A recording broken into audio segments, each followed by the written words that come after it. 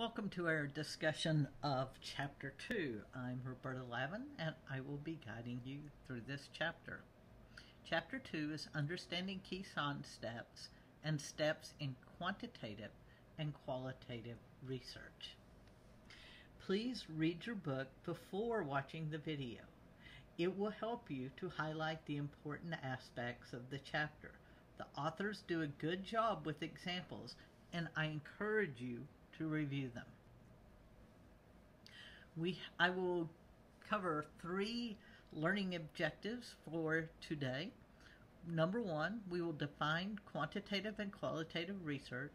We will distinguish the experimental and non-experimental research, and we will discuss the differences in the sequence of activities in quantitative and qualitative research. In this chapter, we will begin our discussion with the different language of qualitative and quantitative research. Don't be concerned if it seems like a foreign language to you. By the end of the semester, these terms will be familiar, and you will use them with ease. For now, just try and be familiar with the language. You may even want to create some flashcards to help you learn the new language. Let's walk through some of these items. You have concepts in both quantitative and qualitative research. For example, the person creating the information in quantitative research is usually referred to the subject or the study participant, whereas in qualitative research, they can be called the study participant, but they're also called informants or key informants. The person undertaking the study is the research investigator in both. That which is being investigated in quantitative research is concepts, constructs, and variables. And in qualitative, it is phenomena and concepts. We will cover some of this. Information gathered is data, usually numerical values for quantitative, and for qualitative, the data is usually narrative and narrative descriptions. The connections between concepts in quantitative research are relationships. They are essentially looking for cause and effect or associations, whereas in qualitative research, you're looking for patterns of association. As you go through the semester and read some articles of both types, this will become more obvious to you. And then the logical reasoning process. Deductive reasoning is used in quantitative themes, and inductive reasoning is used in qualitative themes. Some of you may be asking what some of these terms mean. Let's review some of them. Researchers generate concepts by generalizing from particular facts. Concepts are based on our experience. A concept is a noun that stands for a class of objects. Concepts can be based on real phenomena and are a generalized idea of something of meaning. For example, examples of concepts include common demographic measures: age, income, education level, number of siblings, and gender, just as a few. Constructs exist at a higher level of abstraction than concepts. Justice, beauty, happiness, and health are all constructs. Constructs are considered latent variables because they cannot be directly observable or measured. One example, well known to many nurses, is the construct of self-care from Orum's model of health maintenance. If you search measures and measurements, you can find more information on these terms. A theory is an evaluation of some aspect of reality. The concepts and constructs are put together in the theory in a way that is used to explain the world. I think theory is is important because one of the things it does is it helps you put your work and your thoughts and all these concepts you're dealing with and constructs every day into this tidy little box that helps you to remember it and understand it and see the patterns. Now, we also refer to deductive and inductive reasoning related to quantitative and qualitative research. Deductive reasoning is a basic form of valid reasoning.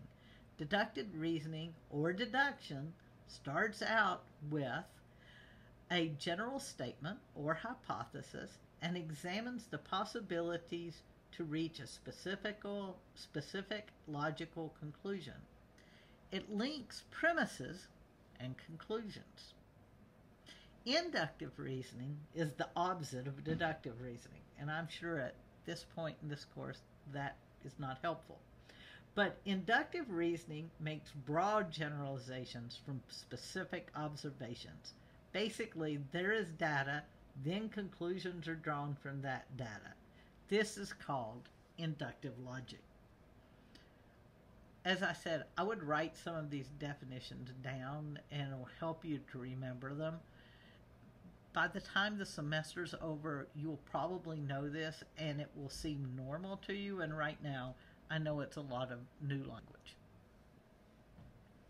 Variables need a little more discussion. It is critically important for you to understand the difference between independent and dependent variables. In quantitative studies, concepts are called variables. Variables are measured. If something can be classified into two or more categories, it is a kind of variable. Variables vary, thus the name. For example, if you study lung cancer, then smoking could be a variable. How many children I have may be a variable that gives quantitative information. But my blood type is also a variable, but it only gives categorical information. Now, let's talk about dependent and independent variables. This is important for you to understand and remember. We just talked about smoking and lung cancer. If we ask the question, does smoking cause lung cancer, then smoking is the independent variable because it is presumed to affect the dependent variable, which is lung cancer. Kerlinger defined it this way: an independent variable is a variable that is presumed to influence another variable called the dependent variable. We talk of conceptual and operational definitions. A conceptual definition is a theoretical meaning of a concept. An operational definition specifies what the researcher must do to measure the concept and collect the needed information. Kerlinger describes it as assigning meaning to the construct or variable by specifying the activities or operations necessary to measure it. It is like the instruction manual for the researcher. The operational definition serves as a bridge from concepts to the observations. You will see here a paper about care teams in acute care hospitals, and it provides both the conceptual and the operational definitions. Let's look at the team leader. The conceptual definition is having a dedicated person with processes, skills, and knowledge to facilitate effective functioning of a team by encouraging the team members to engage in teamwork. Ensure each member understands their role and providing a work environment that is conducive to work on a team. Then the operational definition is demonstrating leadership practices that role model and encourage the same teamwork. So it's not just the teamwork, but it's the behaviors, providing clear expectations, and with a positive work environment. Clearly, this still requires a measure. We will talk about this in future chapters. Let me give you one more example that might be a little more clear. If we are considering environmental measures and what we think about is connectivity, we might have the extent to which a street is connected with its local or immediate neighbors as a conceptual definition.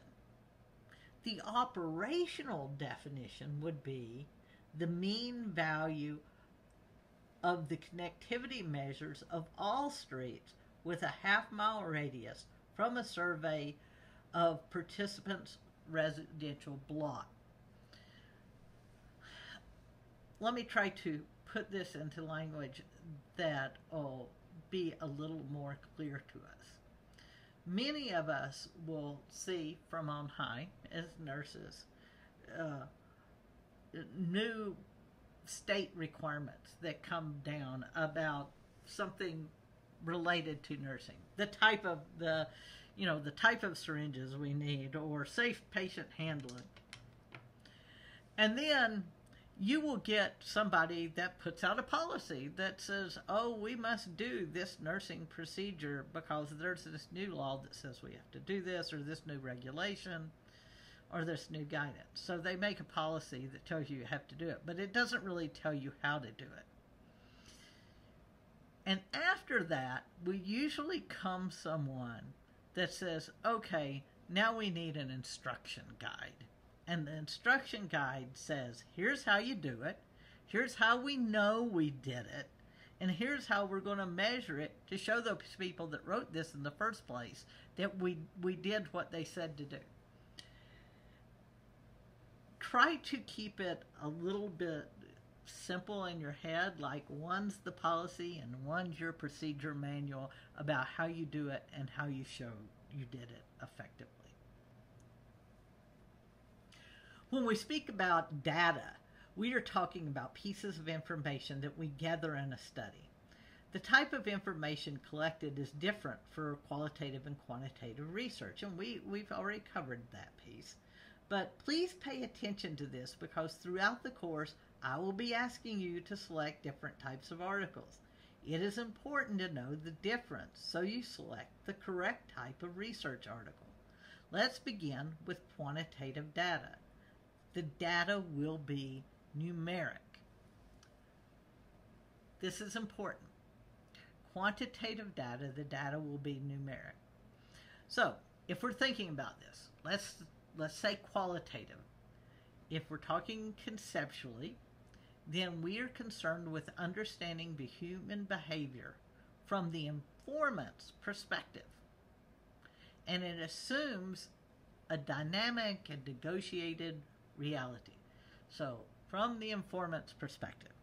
For us, if we are working with our patients, then that informant would be the patient. In quantitative, it's concerned with discovering facts about social phenomena, and it assumes fixed and measurable reality. There's not much in nursing that's fixed. There's a lot that's measurable, but there's not a lot that's fixed. It's why you see so much qualitative research in nursing. The methodological things that we need to consider are how we collect data. So data are collected through participant observation and interviews in qualitative studies. The data are analyzed for themes from descriptions from the informants, and the data are reported in the language of the informant. In other words, while we may put themes, we try to stick to the language of the informant. Whereas in quantitative studies, the data are collected through measures that are analyzed through numeric comparisons and statistics, and they are reported through statistical analysis. Qualitative data is narrative. So that's one way to also remember it. Quantitative data has numbers, lots of numbers and statistics, and qualitative data is narrative. There are major classes of quantitative and qualitative data. In quantitative data, we have experimental research that actively introduces interventions. For example, clinical trials, when people are trying to figure out if a new medication works. And then there's non-experimental research, where the researchers are bystanders and collect data without intervention. And we talk about big data sometimes, and what we'll do is we'll go into the databases of the big data and the patient record system, and we will look at that data. That would be non-experimental because there is no intervention. And then I included a table below of multiple types of qualitative research. So you can look at this as case studies, grounded theory, phenomenology, ethnography, and historical. Again, I've given you the link to this. I would pull this up and take a look at it. It's important for you to remember as you start looking through research articles to know what kind of article it is. And remember, one of the things I ask you to do is fill in a table, and it will ask you questions in that table that this will help you to answer. I put in this flow chart from your textbook. It is figure 3.1. It's the steps in a quantitative study. So it breaks down the phases 1 through 5, and then it gives you the steps within each phase, from the concept to the design, to the empirical phase, to the analytical phase, to the dissemination of your research. And then you have another figure in your book, figure 3.2, that does the same thing for qualitative research. And if you notice, the quantitative process was fairly linear, and it went in a straight path. And you will notice the qualitative process is more circular. You start out with planning this study and identifying your problems. You're doing your literature review, your overall approach. You have to get entree into the research sites and develop the methods and safeguards for the patients.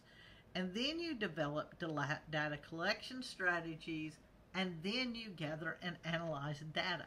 In qualitative research, you may at times have to go back to the developing and data collection strategies, and you may have to adjust those somewhat. In the end, it all ends with dissemination of the findings.